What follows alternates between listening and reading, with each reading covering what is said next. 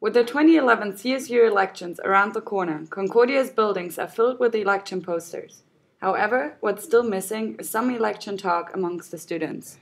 I would suggest for any student who just wants to figure out which party to vote for to check out their Facebook page. There was a candidates debate, it's already happened, but you can look at all of their publicity material. I mean, I already know who I'm going to vote for, though I'm not going to say at this point. I think that, your Concordia has done a pretty good job of portraying themselves as being a little bit farther left or a little bit more kind of not radical, but a little bit more progressive, if you wanted to use that word, and Action is slightly more conservative.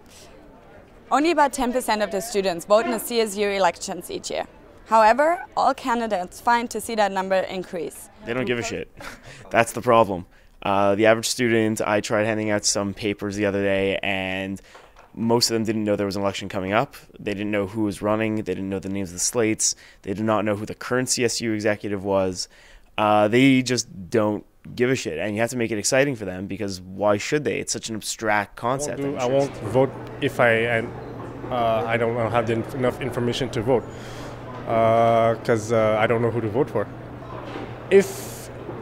If I wanted to know more, I would have went to go and see them. And I think they're currently fairly. They seem to be very open to just being asked about their opinions and stuff.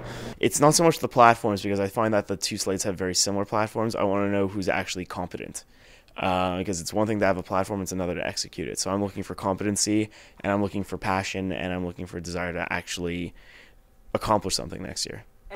If you want to know more about the current CSU elections, go on the CUTVmontreal.ca website or tune in tomorrow for CUTV's live stream of the election debate from 1:30 to 2:30 in the Hall building. You can watch it live.